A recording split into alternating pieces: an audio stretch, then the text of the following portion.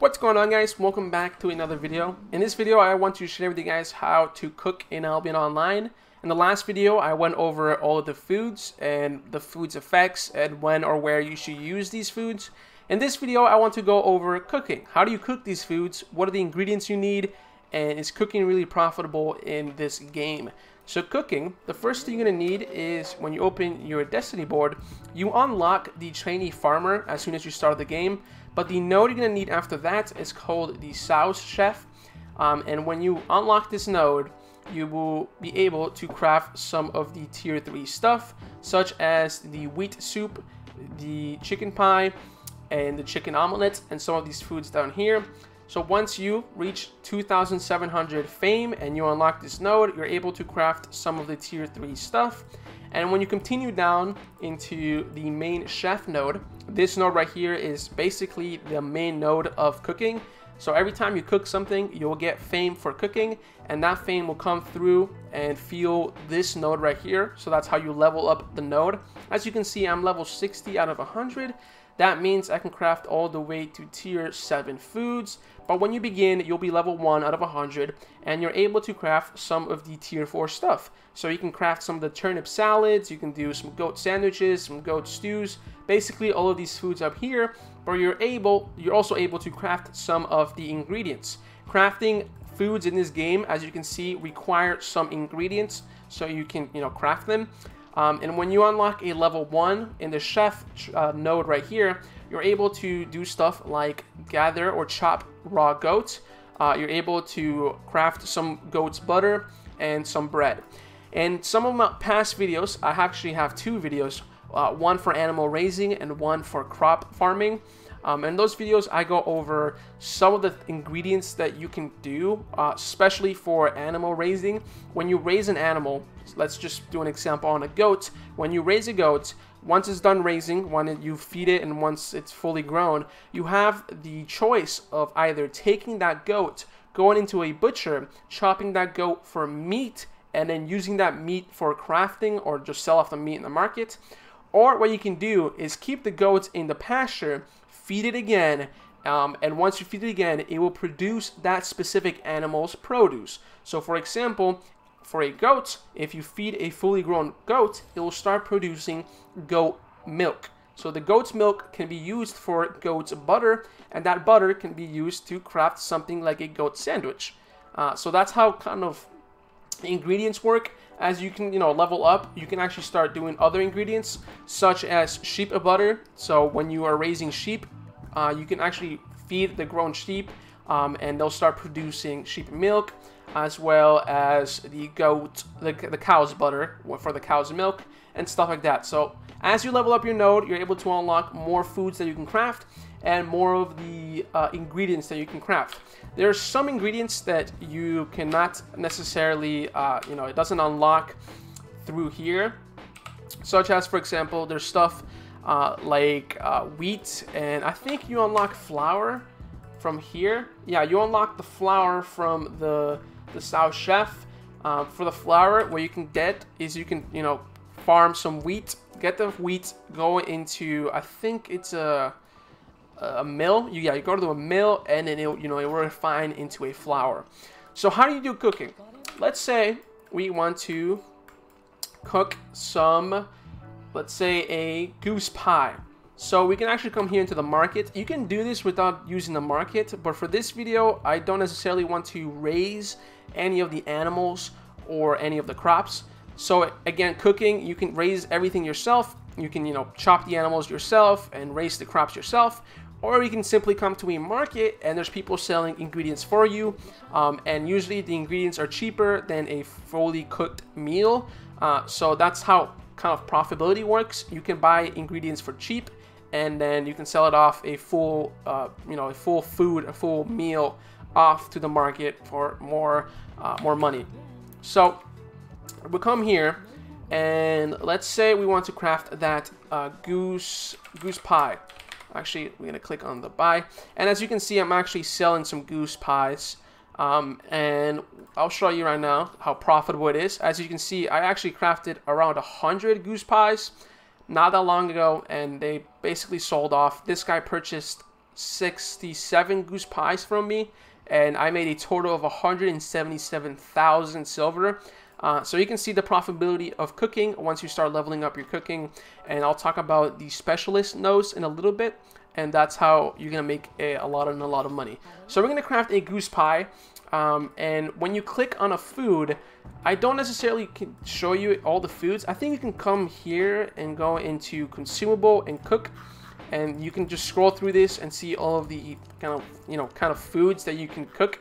But you can also just press B and go into the chef node, and you can just look through here and see what kind of food you want to craft. So we're gonna do a goose pie because it's been pretty profitable for me to do a goose pies. So here's the goose pie. You can sell it for around 2,650 silver per pie. And what it takes is, I'm gonna click on it. It takes about 6 cabbage. Cabbage are crops that you can grow on your crop farming. So let's just go ahead and purchase 6 cabbage. So we're gonna search for cabbage. I think we need not cook. Let's click all. So we're gonna purchase. We're actually gonna make 10 like orders, and I'll show you why I didn't say 10 of the pies, because I want to explain some stuff about the profitability and how much pie or how much goose pies you get per crafting of these resources. So we're gonna get 10 crafting. 10 of these pies you can say for the crafting. So we need 60 of these cabbages. So I'm gonna buy 60. That costs me around 16,000. And we're gonna do, how much is that? 120 flour. So flour 120. It's about 45,000. This is probably gonna be the most expensive. Raw goose. So I'm gonna do raw goose and 240. Which is 95,000, and we're gonna go with 60 goats milk, and we're gonna buy 60 of these. So in total, if you can click here, I wasted around 170,000 silver, and as you can see, it kind of like seems like you're wasting silver because when you buy these ingredients. I just bought enough ingredients for 10 pies, or at least that's what the game shows you, especially in the market. And you can see that 10 pies, if I go into a goose pie, if I went off and bought 10 pies, I can buy 10 pies for 26,000. So how the heck am I spending over 170,000 silver on on all the ingredients if I can simply just buy the pie for 26,000? And this is where I'm going to show you guys some of these stuff. So I'm actually going to come and go into the cook. So the chef, you can say the cook little slot. So in Caerleon, this is the where you want to buy. This is the cheapest little node here for the cook. So I'm just going to cut the video and walk all the way over there, and then I'll keep explaining how to cook. All right, so we're here into the cook. This is the cheapest I could find in Caerleon. It has a 45% usage fee. But we can scroll down and check that the pie right here, the goose pie, I can craft around 30 of them. But you can see that every time I craft a pie, I actually get 10 of them. So this is what I was talking about earlier, where buying 10 pies would cost you 26,000, but it seemed like buying the ingredients for a pie cost 170,000 silver, so that's not really profitable. So this is why it kind of gets confusing until you come to the cook, and the cook will show you that every time you have ingredients to quote-unquote craft 1 pie, you actually have enough to craft 10. Sorry, where's the pie? Right here, the pie. You actually have enough to craft 10. Now, this is the most popular cook right now in Caerleon, so it's going to be overused. So we're going to have to craft, for example, we're going to do 20. So we're going to get 20 pie. But you can see that as I continue crafting, I get the build crafting capacity limit reached. That's because there's a lot of people crafting here right now, even though you can't see it because of the region overpopulated. That it needs to kind of cool down a little bit to continue cooking. So you can just wait a little bit and continue crafting. So I actually, with 10 of them, so I bought ingredients for 10 crafting, which equals 100 of the pies. And if my math is correct, I can sell the pies for 2,600 per pie. So I can make a profit of 260,000 silver, and it only cost me 170. So I made over 90,000 profit from crafting these pies. So it's going to take a little while for me to craft all of them because all of these people are trying to craft them at the same time. So I'll be back when I crafted all of the pies. So I'm done crafting, and as you can see, I actually made 110 because of that 15% return rate when you craft in Caerleon or outside the city, not in your island. That's why I suggest never to kind of make any plots in your island about crafting or gathering or refining, because you don't get that 15% return rate. So I got 110 pies. And before we go back, I want to explain how enchanting works. There are enchantments in foods and consumables. So for example, for the goose pie, I can still craft a 5.3 goose pie. And to craft this, you actually need something called a fish sauce, or a special fish sauce. So for example, if I want to do a 5.3, I need 30 basic fish sauce. And the fish sauce are basically crafted by 15 chopped fish and 1 seaweed. You can actually come all the way up here, and this is how you craft them here. So if you want to make a 5.1 goose pie, you'll come here, make a basic fish sauce, 15 chopped fish with 1 seaweed, and you need around 30 of them to enchant that pie into a 5.3. And then you can do the same for a 5.2 and 5.3. They're just special sauces that you can make. So for the 5.2 or the enchantment 2, you need 45 chopped fish and 3 seaweed. And then for the special fish sauce, which is the enchantment 3, you need 125 chopped fish and 9 seaweed, and you need 30 of them in total to enchant. And the enchantment helps the food with the quality. So, you know, the 5.3 goose pie will sell for a whole lot more than just a regular goose pie, even though most gatherers, especially for pies, they don't necessarily buy enchanted foods. That's what I've seen. Mostly they just buy the tier 7 pies, like what's it called? It's called the pork pie. Yeah, the pork pie for the tier 7 pies. They buy those, and with that, they have a 15% return rate. And purchasing an enchanted pie is too expensive for the small amount of extra return or the extra yield that they get. So as you can see, we crafted 110 of these pies, and we're going to go off and try selling them in the market for a return, for an extra profit.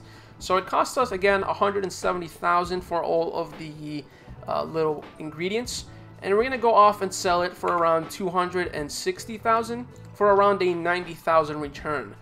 And as you can see, that's how profitable some of the foods are. We have someone who is selling the goose pie for around 2,650. So we're actually going to undercut him, and we're going to sell it for 2,642.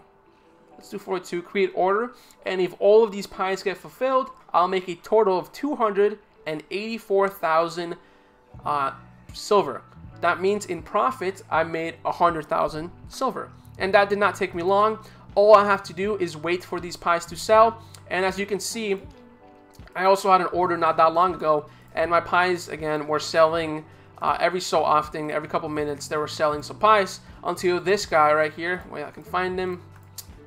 If I can do right here. Yeah, this guy right here. We got Asaka 2, who bought 67 pies for a total of 177,000 silver.